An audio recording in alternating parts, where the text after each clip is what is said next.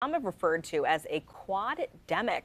Dr. Lea Monday joins us now in studio to explain which viruses are increasing and how you can protect yourself and your family. Thanks for joining us. Thank you so much for having me. So what are these four viruses? So yeah, this quad-demic is sort of this really tweetable term for our normal winter viruses, flu, COVID, and RSV. And then a little bit of a wild card this year, we're seeing some higher numbers than usual of another virus called norovirus, which is sometimes referred to as the stomach flu. And we previously haven't seen numbers this high prior to 2019. So it's a little bit changed from the normal viral season this winter. And it seems to be the trend too with the other viruses as well. It seems like everything's just on the rise. Whooping cough was on the rise for a long time in schools. It just feels like this viral season is more intense than usual. Yeah, you know, it's interesting because you actually can't tell what you have a lot of the time unless you get tested. So for example, flu and COVID and RSV, you might have, runny nose, headache, joint aches, fever, a cough, and then of course all three can in some cases progress to pneumonia and cause difficulty breathing, shortness of breath, etc. Norovirus is different though because it's really more of a gastrointestinal illness. Although people can still have fever, they can have abdominal pain and diarrhea, but vomiting and nausea is really the most predominant feature of norovirus. It's a really nasty one. It is, and it sort of comes out of nowhere. Suddenly you feel very nauseated and you vomit, and then almost as soon as it comes, it goes away, and by 2 to 3 days later, it's gone. Which is unusual and is different than the other viruses. And it can really sweep through households as well. It can affect the whole family, which is just a nightmare scenario. Yes. Yeah, it's interesting because it's a very hardy virus.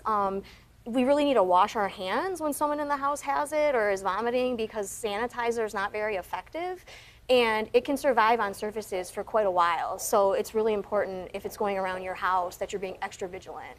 So I was at a children's play place yesterday, and with it being cold winter here in Michigan, it was so crowded. I texted my husband and I said, there is no way we're leaving here healthy. I mean, it's just the feeling of how quickly these viruses can spread. They did have hand sanitizer everywhere, but in those scenarios, I mean, what do you recommend, like, to really protect yourself? Well, sure. I mean, I'm a mom, and that's always my #1 concern as well. So when it comes to norovirus, it's really hand washing, hand washing, hand washing. And if someone in your house starts to come down with nausea and vomiting, you got to get out the bleach wipes. You got to wipe down every surface. And you're even going to want to wash that person's clothes separately in hot water and try to have them use a different bathroom if you can. For everything else, especially the flu, I really want to remind everyone that every kiddo out there, 6 months age and older, should be vaccinated. And, as a mom, it's not about, oh, my kid had the flu vaccine before and they got the flu. It's not about did you get it or not. It's about did you survive? You survived and you weren't hospitalized and you weren't on a breathing machine. And no child should die of influenza without a vaccine in this country. And I really want to spread that word to parents. And the same goes for COVID and RSV. There's vaccines for those as well. Absolutely, yeah. There's COVID vaccine, and now we have an RSV vaccine as well for certain groups. So that's also very positive. Norovirus, unfortunately, we're stuck with hand washing. Yes, and it seems like that also really spreads among children and in schools. You just really have to be very careful for that one. Children are quite dirty, so. Yes, I know. I have 3. Well, Dr. Lea Monday, thank you so much for joining us and sharing this important information.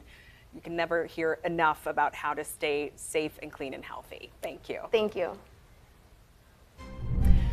A fulfilling job can be one of the most rewarding parts of life, especially for those dealing with disabilities. After the break, how one cafe is making sure everyone gets a fair shot. Tuesday morning on CBS News Detroit. Not in my backyard. Why plans for a new development have one Metro Detroit community deeply divided. Plus your next weather forecast and traffic updates. We'll see you in the morning starting at 5.